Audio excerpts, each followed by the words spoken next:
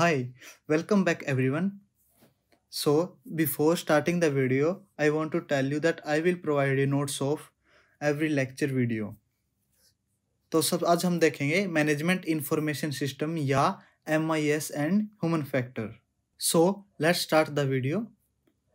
The human factor consideration include the factor that can affect the performance of employees during their computer related tasks. Apart from other factor, the fear factor is the major issue in this case. For example, the biggest fear of losing their jobs due to automation by computers. इसका मतलब है कि management information system जो है वो human factors को किस तरीके से अफेक्ट करती है. तो जो हमें ह्यूमन फैक्टर हैं जो कंसीडर रखने चाहिए MIS के अंदर, वो क्या है कि वो जो एम्प्लॉयज की परफॉर्मेंस है उसको क्या कर सकता है, अफेक्ट कर सकता है. कैसे? Apart from other factor the fear factor is the major issue in this case. तो जो हमारा सबसे बड़ा इशू है वो क्या है, फियर फैक्टर. फियर फैक्टर कैसे?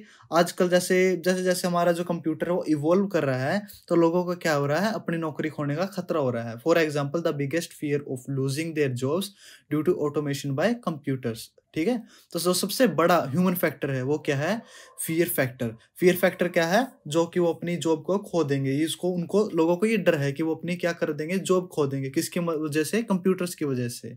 So now we will see some ways to minimise the fear factor. अब जो ह्यूमंस के अंदर अब फियर फैक्टर है कि वो कंप्यूटर की वजह से अपनी जॉब है जो है वो खो देंगे, उनको कम कैसे किया जा सकता है.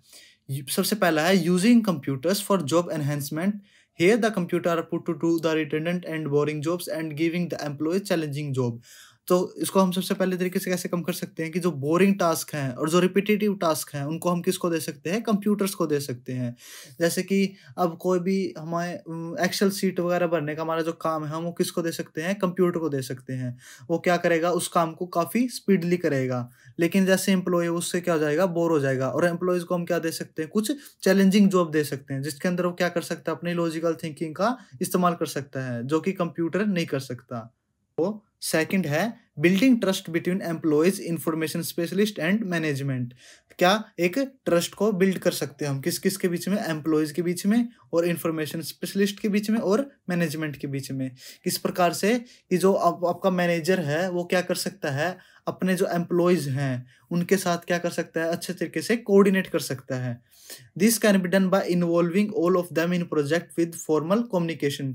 जो मैनेजर है वो क्या कर सकता है, अपनी पूरी की पूरी टीम को एक प्रोजेक्ट के अंदर अच्छे तरीके से क्या करवा सकता है, कोऑर्डिनेट करवा सकता है विद फॉर्मल कम्युनिकेशन, जिससे जो एम्प्लॉयज हैं उनको ऐसा फील नहीं होगा कि उनकी जॉब को खतरा है.